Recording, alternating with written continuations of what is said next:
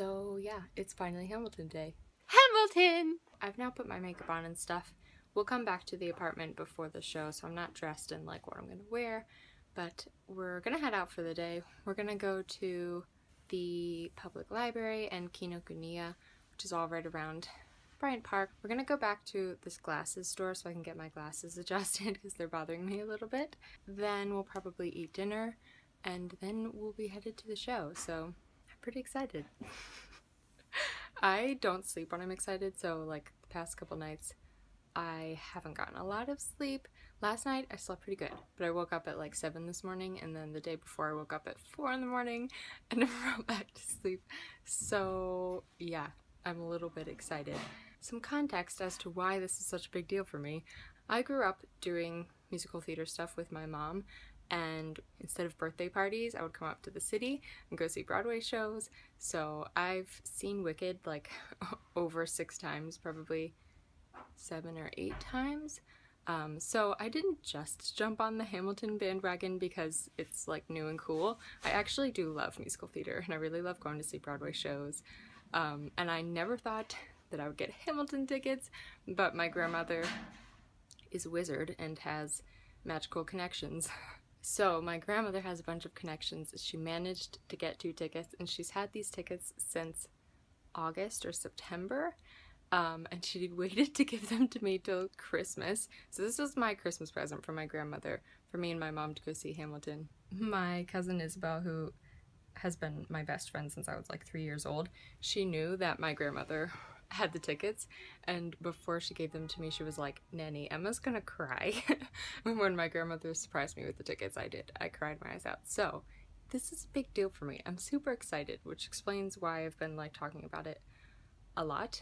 Yeah, so like I said, we're gonna go out and do some stuff, because if we just sit around and wait for Hamilton, we'll probably lose our minds.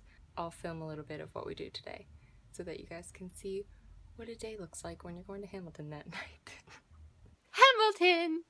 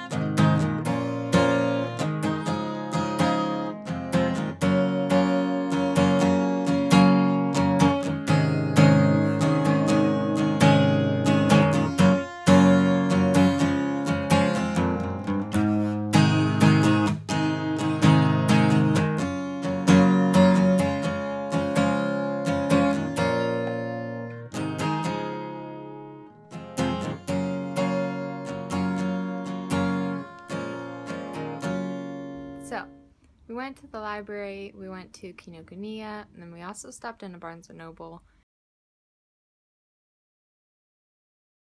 and an Adidas store because I was really missing my old Adidas. I'm going to show you all the manga that I got at Kinokuniya because I'm really excited about it. Kinokuniya is a magical place. I freak out about Books of Wonder all the time, but Kinokuniya is like Books of Wonder for manga. It's just huge, and there's so many rows and rows and rows of manga. Like, if you enjoy manga at all and you've never been, you should try and make it there. It's really fun. It's really cool. Okay, so the first thing I got is the first volume of Natsume's Book of Friends. I'm watching through the anime right now, and I'm really liking it, so I figured I would get the manga, especially because I really like the art style. I think it's really pretty. Then I got the first volume of Your Lie in April. All I really know about it is that it's about musical prodigies. It's a super popular one. Most of these, actually all of them except for Natsume, I got on my brother's recommendation. So then the next one I got is called A Silent Voice. What my brother said is it's a love story, I think, but it has something to do with bullying. And again, I like the art style. I think it's cute. So I got that one. And then in Kinokuniya, they didn't have the first volume of Death Note. So then we went into a Barnes & Noble, and they had the first volume, so I decided to pick it up because, yeah, I've just seen a lot about it recently, and I'm curious about it. And also, my brother recommended it.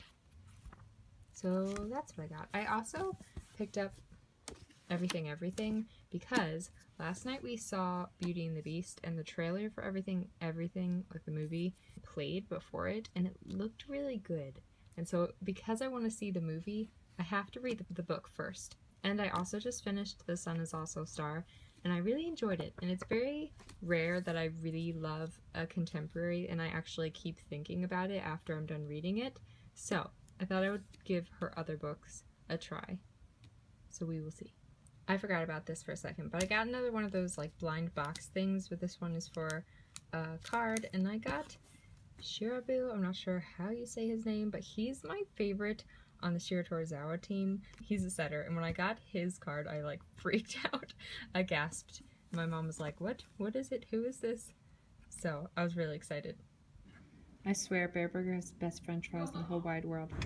Hey, Mom. Yeah, Where are we going? let's go see Hamilton. Hamilton!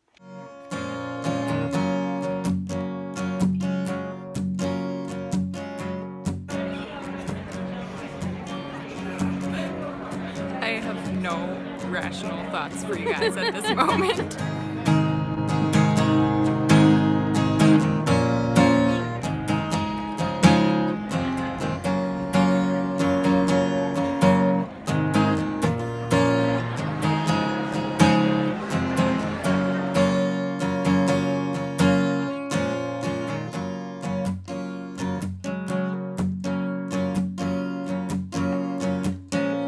Hi guys, so we just got back from Hamilton.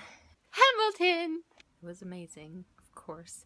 It lived up to everything that I thought. It was exactly how I pictured it just from listening to the soundtrack like a million times. But it was really cool to see it on the stage and have dancing and lighting and like be able to understand the whole story better. I am very tired. I'm a little bit like emotionally overwhelmed, so I'll talk more about it tomorrow, but for the moment I just wanted to say that it was amazing. It was beautiful. It was wonderful. The whole cast was so great, which I was worried about because the original cast is like so iconic and I know them all. Like anticipating to be a little disappointed, but I wasn't at all. They were amazing. So I absolutely loved it. I loved it so much. It was fantastic. I feel like I could go see it again right now if it wasn't for the fact that I'm about to fall asleep. I was going to talk about Hamilton on the car ride home, but I fell asleep, so I didn't film anything, but I figured I would talk about it now, a little bit about like the things that surprised me that I didn't expect going in. Like I knew that the music would be amazing and I knew that the story was amazing, the storytelling, but one of the things that surprised me the most was Aaron Burr is really the main character. Like, I kind of got that when I was listening through the soundtrack, but watching it, he definitely has the most time on stage. Watching the play made me love Aaron Burr the most. I liked Aaron Burr before because he's totally a Slytherin, so he's an interesting character, but I really liked him in the show, and the guy who played Aaron Burr was just amazing because he has to be good at everything. He has to be good at rapping and singing and like all the different things because his style changes from song to song. The cast was all different from the original cast, which I knew going in, of course, but they were all so good. I think there were only two characters who I like thought of the originals while I was watching them, and I thought it would be the guy who plays the king because originally Jonathan Groff played the king, and like I love Jonathan Groff. I'm a fan of his from Glee and stuff, so I just thought like no one could live up to Jonathan Groff. But the guy who played the king, he played it completely different, and it was so funny. Like, I was dying in all of his songs. The guy who played Alexander Hamilton was incredible. He's been like involved in the show since the beginning, and he was the understudy originally, so he's like been there for a long time. So Aaron Burr and Alexander Hamilton and Angelica, for me, were like perfect. The only one that I actually kind of thought of the original was the guy who played Lafayette and Jefferson. Not that this guy wasn't good, because he was really good and I liked his style, and he was a little different than the original, which was good. He wasn't just like a copycat. But a couple times I like wanted to see the original guy doing his stuff. I noticed it a little bit. The only one that I actually was a little bit disappointed in was Eliza. I definitely liked the original Eliza way better. I just didn't like the way that this woman played her. She came across a little like weak to me, and Eliza is such a strong character. So Eliza is also my favorite, and my favorite song going in before I saw the show was Burn. So like I had very high expectations for that song. I didn't even cry in Burn, and like I almost cry every time I listen to Burn. Going in, my favorite song was Burn, but my favorite song live was Satisfied. Satisfied was actually my first favorite when I first listened through the show, but seeing it live was so cool because just the lighting and the stage, like the beginning of the song where it's like rewind, seeing that part play out on stage was really cool, and the choreography. So that one was my favorite, and all of Aaron Burr's songs, like Wait For It, like Dear Theodosia, and all of those songs were amazing. And of Nonstop, because it's like the one that plays before intermission, and that one is always really hype. The stage, the middle part spins. I took a clip of that during intermission. So the way that that plays with the choreography is so cool, because they'll like step on the spinning part, and there's like a part in the middle and then another ring and then the outer stage that stays still. I loved the choreography. I thought it was really good. One thing that really surprised me is that it wasn't as emotional. Like, I thought I was going to be bawling my eyes out, because the first time I listened to it, I cried so hard. And the second time too, I think. But I didn't cry like actual tears. Like, there were no tears streaming down my face. I just kind of got choked up. I'm not sure why that was, why it was like less emotional in person, but it just kind of was. Afterwards, I still felt completely emotionally drained. And then the other cool thing is that the audience, because the tickets are so hard to get and because everyone's listened to the soundtrack, the audience is so into it. They laugh really hard and cheer at their favorite parts, and like everyone was having the time of their lives. So that was really fun. It's always fun to be in a theater full of people who are loving the show. Overall, it was just perfect. And yeah, I have no complaints whatsoever. Like, you know when you're looking forward to something huge, there's bound to be some disappointments? It was perfect. I loved it. Even the things that I was like, that wasn't my favorite, like Eliza or whatever, it didn't change the experience at all. Overall, the whole experience was just wonderful. I can't believe that I saw Hamilton. Hamilton!